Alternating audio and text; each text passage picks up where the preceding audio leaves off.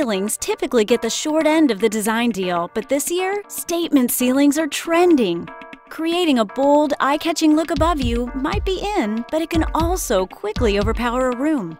Instead of transforming the entire ceiling, construct a statement focal point. You'll still get that trending look, but it won't become overwhelming or feel heavy.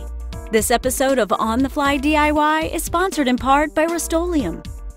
You'll need trim and 4 rosettes, peel and stick wallpaper and scissors, spray paint, measuring tape, a straight edge, white caulk and a caulk gun, construction adhesive and a pencil, wood filler, a drop cloth and a paper plate, a miter saw and a nail gun. First, pick your spot. I've chosen to create my statement ceiling around an existing light fixture in my dining room. You can also go with a fixtureless spot over a sitting area, alcove, or entryway. The sky or ceiling's the limit. Using the light as the middle, measure out to make a square. I'm measuring out 48 inches on each side to create a 4-foot by 4-foot square. Mark each side with a pencil. Cut the peel and stick wallpaper to the same size as your 4-foot by 4-foot square. More than likely, your wallpaper will be about 20 inches wide, so you will need 2 full 20-inch pieces that are 48 inches long, as well as a third piece only 8 inches wide by 48 inches long. Make sure you cut the pieces so the patterns line up. Begin affixing the wallpaper to your square by using the pencil marks as a guide.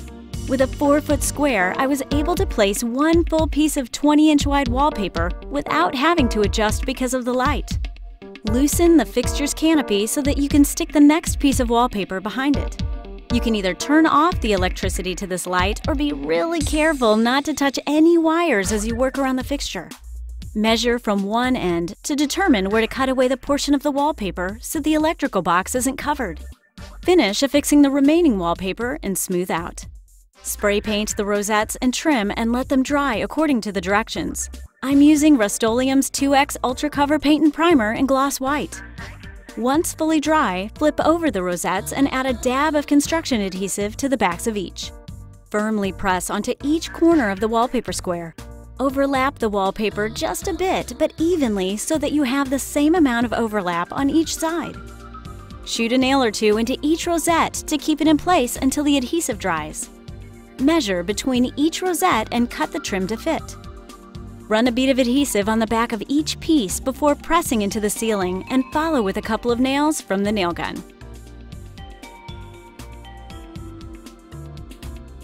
Use wood filler or white caulk to fill in the nail holes. I prefer the wood filler as it fills quicker and doesn't wipe away as easily. When the wood filler dries, spray a bit of the paint onto a paper plate outside and then use your finger to dab the paint onto the nail holes. I found that 2 coats of dabbed paint made the filled nail holes disappear. Caulk the lines between the rosettes and trim. This will give everything a seamless, professional finish. Wipe up any excess caulk with a damp cloth as you go. A trending statement ceiling focal point in one afternoon. Sponsored in part by Rust-Oleum. On the Fly DIY.